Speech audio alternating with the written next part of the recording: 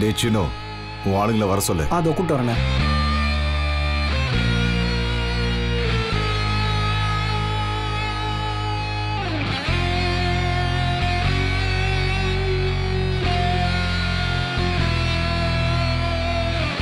நீதானே கோபால்? ஆமாங்க. சின்ன கடை தெருவில் இந்த மாசம் வசூல்ல ஏதோ பிரச்சனையாமே. ஆமா, புதுசா வரி போட்டதுல அரிசி கடைக்காரங்களாம் நஷ்டமாயி போச்சு. 2-3 பேர் கடையை மூடிட்டாங்க. மற்றவங்க ரொம்ப கஷ்டமா இருக்கு, இந்த மாசம் தர முடியாதுன்னு சொல்றாங்க. அரே பேக்கோ, அவனுக்கு நஷ்டம்னா நாம என்ன பண்ண முடியும்? லாபம் வந்தா பங்கு தருவானா? இல்லல, லாபம் வந்தா அவன் தானே வச்சுக்கிறான். நஷ்டம் வந்தா மட்டும் நாம தாங்கணுமா? அதெல்லாம் முடியாதுன்னு சொல்ல. பணம் கொடுத்துதான் ஆகணும்னு சாச்சா மிரட்டி வாங்க சொல்லியிருக்காரு. அண்ணன் மிரட்டி பணம் வாங்க சொன்னாரா? வெற்றி சோட்டு, இது உனக்கு சம்பந்தமே இல்லாத விஷயம். நீ வாயை மூடிக்கிட்டு உன் வேலை எதுவோ அதை பாரு. அண்ணே, இதெல்லாம் வெற்றி அண்ணனோட வேலைண்ணே. வேணும்னா நீங்க பூங்காவனன்ட்ட கேட்டு பாருங்க. அதெல்லாம் அப்போ. இனிமே வெற்றிக்கு இந்த வேலைலாம் கிடையாது. அது மட்டும் இல்ல, இனிமே இந்த வேலைக்கெல்லாம் நான் தான் இன்சார்ஜ். நீ சாச்சா கிட்ட போய் கேளு. இப்போ நான் என்ன சொல்றேனோ அதை மட்டும் பண்ணுங்க. என்ன?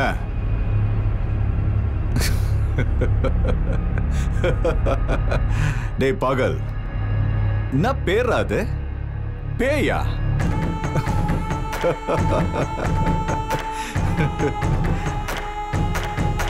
நீயும் சின்ன சோட்டும் சேர்ந்து அவுட்டர் மிலிட்டரி ரோட்ல இருக்குல்ல, அங்க போங்க. புதுசா ஏதோ ஒரு மோட்டல் ஆரம்பிச்சிருக்காங்களாம். பக்கத்துல இருக்கிற மோட்டல்காரங்க எல்லாம் பிரச்சனை பண்ணிட்டு இருக்காங்களாம். அவனை என்னன்னு கேட்டுட்டு வர சொல்லியிருக்காரு சாச்சா. நாங்க போறோண்ணே, நான் பாத்துக்கிறேன்.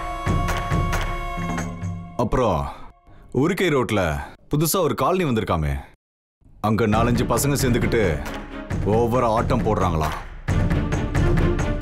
அவங்க எல்லாரையும் தட்டி வைக்க சொன்னாரு சாச்சா. அந்த வேலை பண்ண முடியுமா இல்ல வேற ஆளை அனுப்பணுமா? அண்ணா, நாங்களே பாத்துக்கிறேண்ணே, நாங்களே பாத்துக்கிறோம். சரி, அவ்வளவுதான்.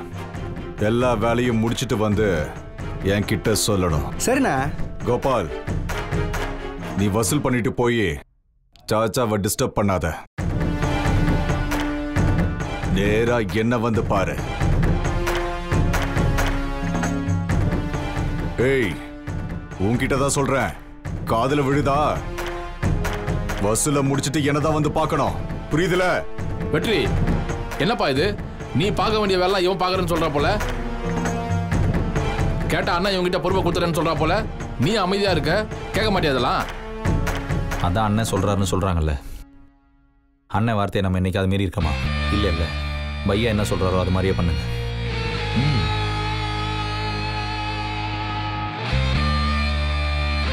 பரவாயில்லையே சோட்டு, நீ புத்திசாலிதான். இன்னைக்கு நிலைமையில நீ டம்மி பீஸ் ஆயிட்டன்னு உடனே புரிஞ்சுக்கிட்டியே.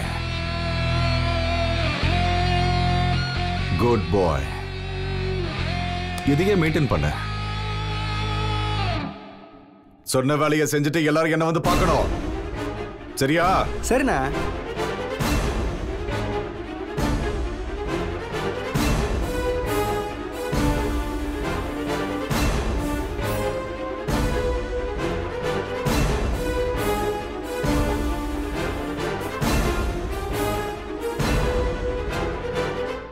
வாமா. வாங்க நீ. வாங்க நீ. லேட் ஆயிடுச்சு, பசி தாங்க மாட்டேன்னு நான் அவசர அவசரமா சமைச்சு எடுத்துட்டு வந்தேன். போய் சீக்கிரமா கை கழுவிட்டு வா. அண்ணா, அந்த பெரிய கேரியர் இருக்குல்ல, அது உங்க 4 பேருக்கும். எனக்கு கொஞ்சம் டைம் இருந்துச்சு, அதான் நான் உங்களுக்கும் சேர்த்து சமைச்சிருக்கேன். ஆனா டெய்லி இப்படி சமைக்க முடியுமான்னு தெரியல. உனக்கு எதுக்குமா சிரமம்லாம்? இவனுங்க 3 பேருக்கும் கூரைக்கடை மெஸ்ல இருந்து சாப்பாடு வந்துடும்மா. எனக்கு வீட்டுல இருந்து சாப்பாடு கொண்டு வந்துடுவேன். சரி, உன் கைப்போக்கம் எப்படி சாப்பிட்டு பாத்துருவோம். நாளில இருந்து எங்களுக்கு வேணாமா? ஏய் போய் கை கழுவிட்டு வா.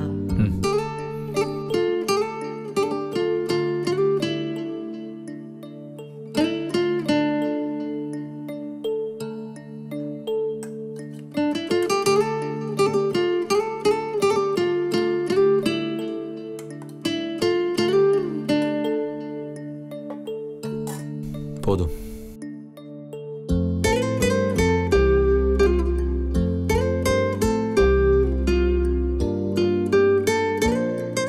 பவானி பேசினதை நானும் கேட்டுட்டு தான் இருந்தேன். அதுல என்ன தப்பு இருக்கு? உனக்கு இந்த வேலை வேண்டாம் தானே? நீ சம்பாதிக்கணும்னா அடிதடி தொழில் மட்டும்தான் இருக்கா? 1000 வேலை இருக்கு, 1000 வழி இருக்கு. அதை எதையாவது ஸ்கோர் பண்ணி முன்னேறி வந்துடலாம். நீ அதுக்கு தான் அப்செட்டா இருக்கியா? ஏய், அப்செட்லாம் இல்லப்பா, சும்மா யோசிச்சுட்டு இருக்கேன், அவ்வளோதான். நல்லா யோசி. ஆனா யோசிச்சு ஒரு நல்ல முடிவா எடு, அதுதான் முக்கியம். ஏய், இந்த பீன்ஸ் சாப்பிடு.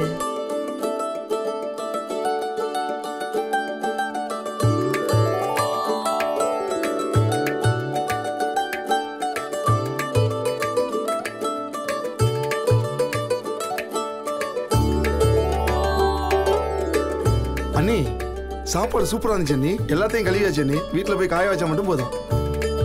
தேங்க்ஸ். சரிங்க அண்ணி. அண்ணா எங்க இருக்கண்ணே? நான் கிளம்பவா? சரி, பார்த்து போயிட்டு வா. என்ன இரு, குவார்டர் ஆட்டோ பிடிக்க போயிருக்கான், அதிலே போயிடு. சாப்பாடு எப்படி இருந்துச்சு? அதுக்கு என்னப்பா, சூப்பரா இருந்துச்சு. பசங்கெல்லாம் எப்படி சாப்பிட்டாங்கன்னு பாத்தியா இல்லையா? சூப்பர், நல்லா இருந்துச்சு. எப்ப தேங்க்ஸ் சொல்ல போற? நைட்டு சொன்னா போச்சு. அதெல்லாம் ஒண்ணும் தேவையில்ல. மரியாதையா புருஷ லட்சணமா மல்லிகை பூ ஸ்வீட் எல்லாம் வாங்கிட்டு வரணும், சரியா? அதான் சொன்னேன் தேங்க்ஸ் சொல்றேன்னு. ஏய், சினிமா கூட்டிட்டு போறேன்னு சொன்ன ஞாபகம் இருக்குல்ல? இன்னைக்கா? ஆமா. ஷெட்ல கொஞ்சம் வேலை இருக்குடி. லேட் ஆனாலும் பரவாயில்ல, நம்ம செகண்ட் ஷோ போலாம். முதல்ல வீட்டுக்கு வா, அப்புறம் பேசிக்கலாம். அண்ணி, ஆட்டோ வந்துச்சு அண்ணி. போயிட்டு வர. வா, நான் எடுத்துக்கிறேன், நீ விடு. கிளம்பலாமா? வரேன். பாத்து போ.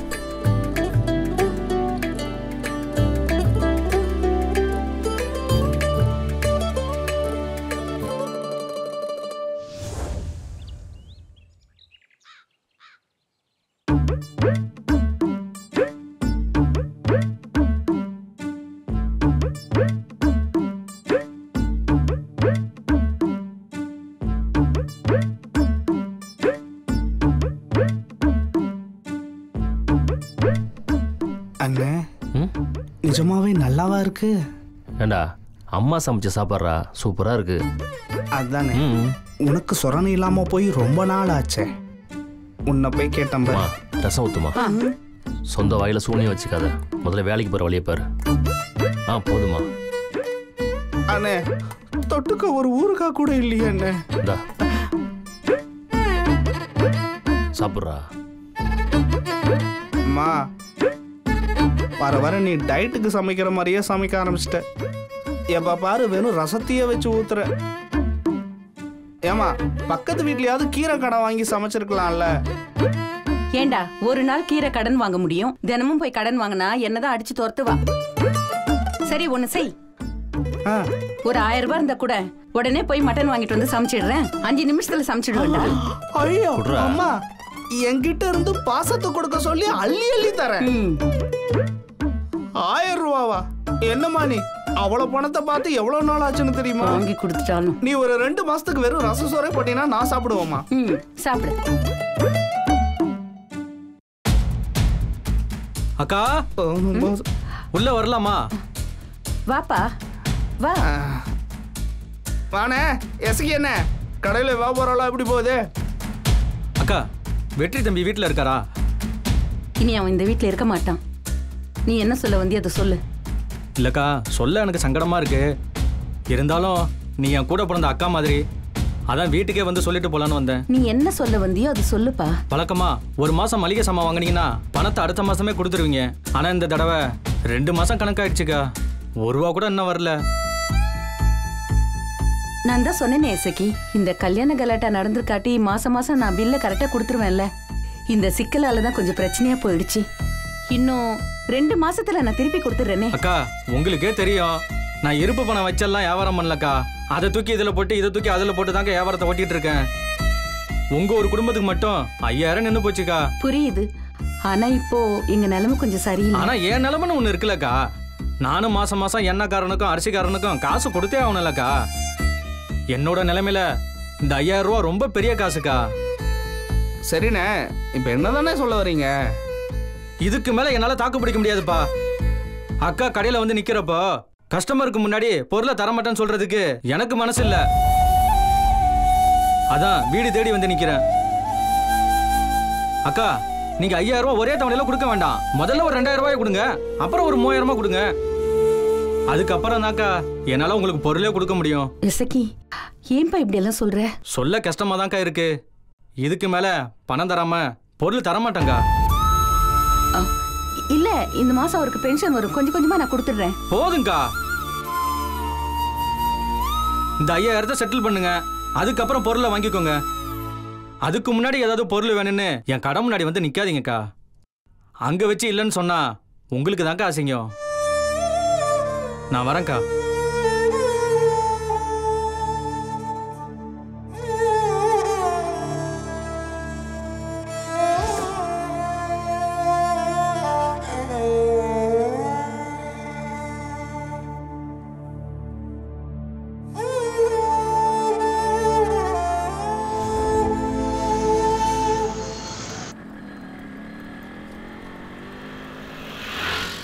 அக்கா, மல்லிப்பூ 2 முழம் கொடுங்க.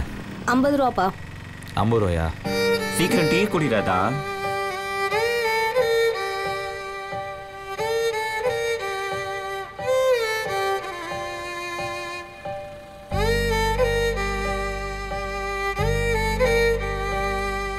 ஒரு நிமிஷம் ரெடி. அண்ணா, நல்லா இருக்கேன் அண்ணா.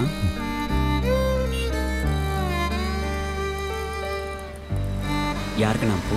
அன்னிக்காண்ணா? அன்னியவாது நான் அப்படியே பார்த்துக்கண்ணா. நாங்களும் இருக்கோம், மறந்துடாதண்ணா.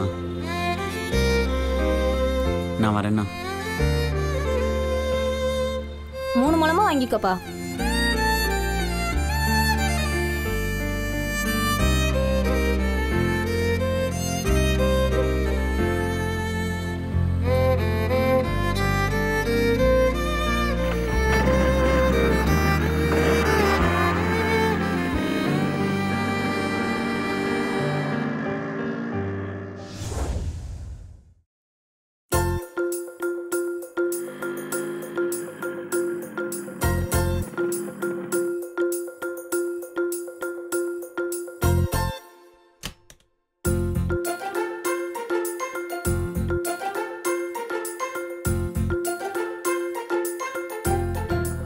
ஐயோ, எல்லாரும் இங்கே தானே உட்காந்துருக்காங்க.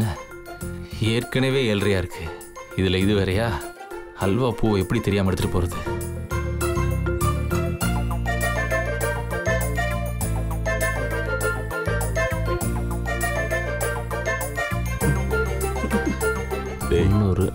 இவன் எங்கடா போறான்? தெரியலையாப்பா. டேய், எங்கடா போற?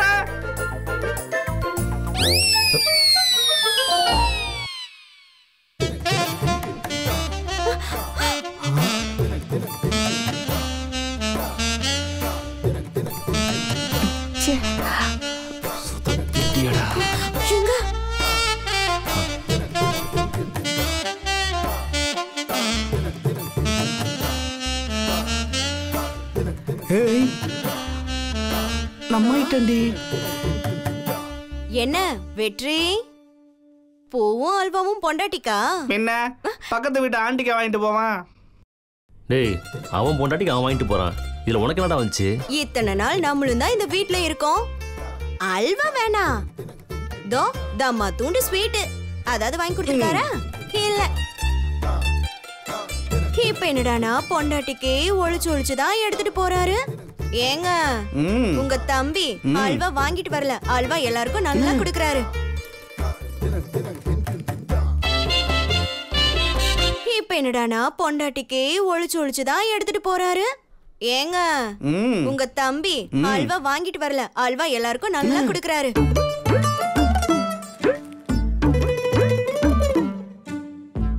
வெற்றி வீட்டுக்குள்ள தானே விழுந்தத, எடுத்துட்டு மேல போப்பா. போ வெற்றி. டேய் தம்பி, அசத்துறா அசத்து. நடக்கணும் நடக்கணும். பாத்தீங்களா அத்த, எப்படி பொண்டாட்டி தாசனா மாறிட்டாருன்னு? பெத்த தாய் நீங்க. உங்களுக்கு வாய்க்கு ருசியா ஏதாச்சும் ஒரு நாளைக்கு தம்மா துண்டு வாங்கிட்டு வந்திருக்காரா? பாருங்க, பொண்டாட்டிக்கு அல்வாவும் மல்லிப்பூவும் வாங்கிட்டு போறாரு. சித்ரா, அவன் பொண்டாட்டிக்கு அவன் வாங்கிட்டு போறான், உனக்கு என்ன வந்துச்சு? நீ எதுக்கு பொறாமப்படுற? என்னது பொறாமையா? எனக்கா? நான் எதுக்கு பொறாமப்படணும்? நான் ஏதோ யதார்த்தமா சொன்னேன், இது ஒரு குத்தமா? அண்ணே, அவன் வாங்கிட்டு போறதெல்லாம் தப்பு இல்ல, ஆனா அதை ஒளிச்சு மறைச்சு எடுத்துட்டு போறான் பாரு, அததான் பாக்குறதுக்கு காமெடியா இருக்கு. அத்தனையும் திருட்டுத்தனம்.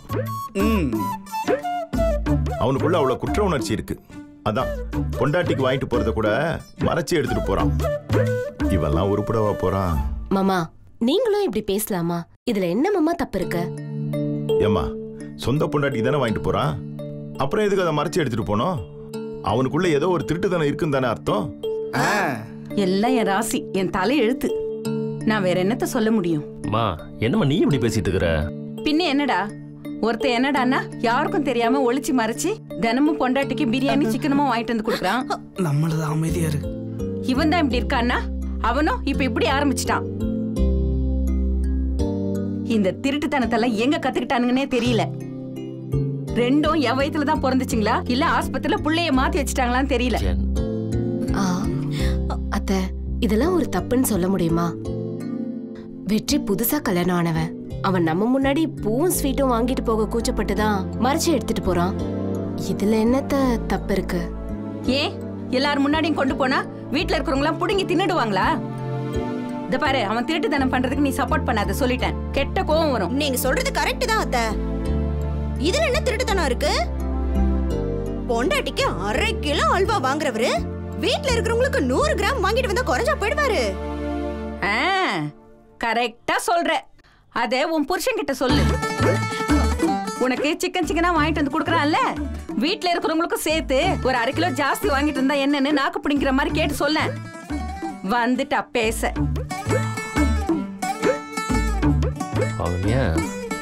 நந்தினி, அந்த குப்பியெல்லாம் கொண்டு போய் கொட்டிட்டு வா.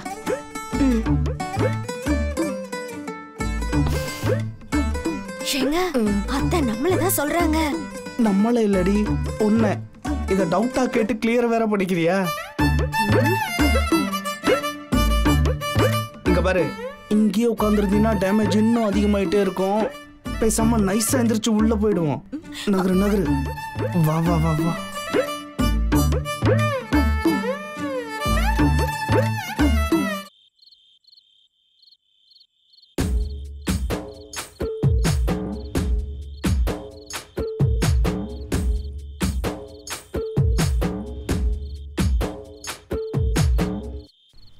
என்ன சிரிச்சிட்டு இருக்க? அது இல்ல, இந்த நிமிஷம் இந்த நொடி நமக்குன்னு யாருமே கிடையாது. இப்போ எனக்காக நீ இருக்க, உனக்காக நான் இருக்கேன். எனக்கு ஒன்று தோணுது, சொல்லிட்டா? இனி நமக்கு யாரும் இல்லைன்னா கூட பரவாயில்லன்ற மாதிரி தோணுது. அப்படிலாம் எதுவும் இல்லை வெற்றி. கல்யாண பத்திரிக்கையிலாம் சுற்றமும் நட்பும்னு போடுவாங்க. அவங்கெல்லாம் இருந்தாதான் வாழ்க்கை. இப்ப தள்ளி நிக்கிறாங்கல்ல அத்தை மாமா, அவங்க மனசு நம்ம ஜெயிச்சு காட்டணும்டா. அப்பதான் நம்ம வாழ்க்கையில ஜெயிச்சதா அர்த்தம். கண்டிப்பா கண்டிப்பா ஜெயிச்சிரும். நீ என் கூட இருந்தா அந்த உலகத்தையே ஜெயிச்சிருவேன். அப்பா அம்மா மனசு தானே, கண்டிப்பா ஜெயிச்சிடலாம். நிச்சயமா உலகத்தை ஜெயிக்கிறத விட அப்பா அம்மா மனசு ஜெயிக்கிறது தான் ரொம்ப கஷ்டம். காலையில நீ எனக்கு ஒரு ப்ராமிஸ் பண்ண மறந்துட்டியா? என்ன ப்ராமிஸ்? படத்துக்கு போலான்னு சொன்னல. ஆமால. செகண்ட் ஷோ போயிடலாமா? போலாமே. ரெடி ஆனுமேடி? ரெடி ஆயாச்சு, போலாமா?